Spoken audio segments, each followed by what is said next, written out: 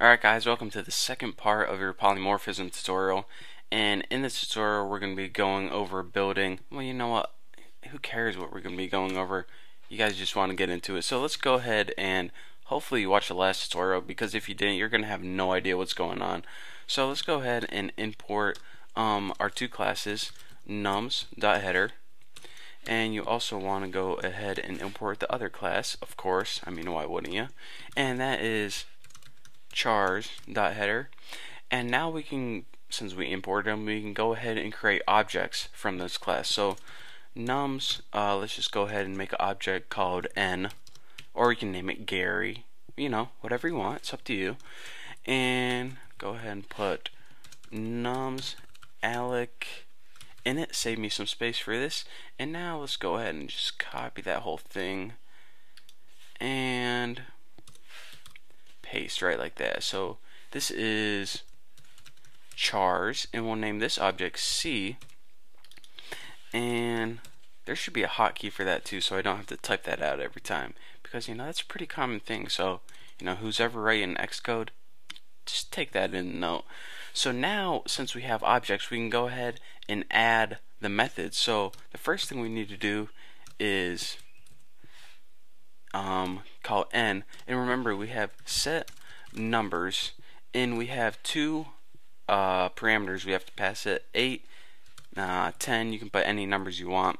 So now that we have those two variables, we can go ahead and add those together. So n add, and it's going to add 8 and 10 together, and now we can go ahead and print it out. So n print.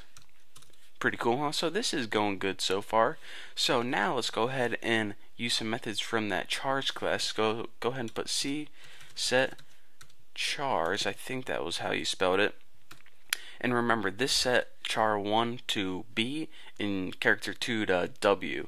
So now let's just go ahead and add those together. And now let's just go ahead and print those babies out. C print. So now we're done with everything. Let's just go ahead and release our memory because we don't need it anymore. And let's just go ahead and run, save everything, and we'll see what we got.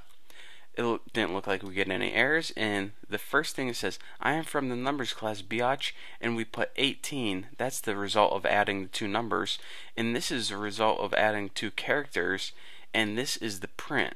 So what is kind of the point of this tutorial now that I just typed a bunch of stuff?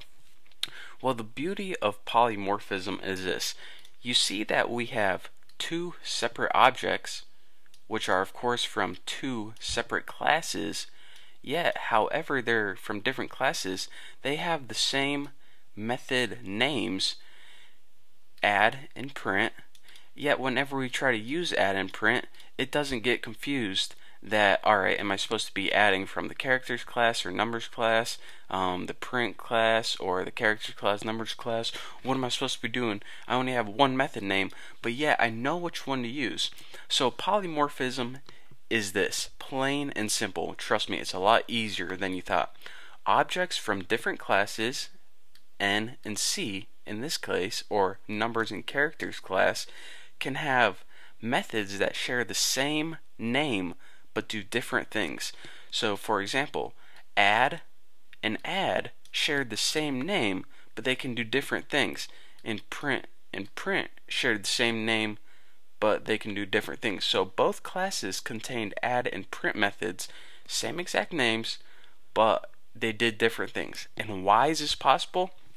Well, polymorphism, because first of all, and second, because whenever you used a C object, it knew that it was from the characters class thanks to this.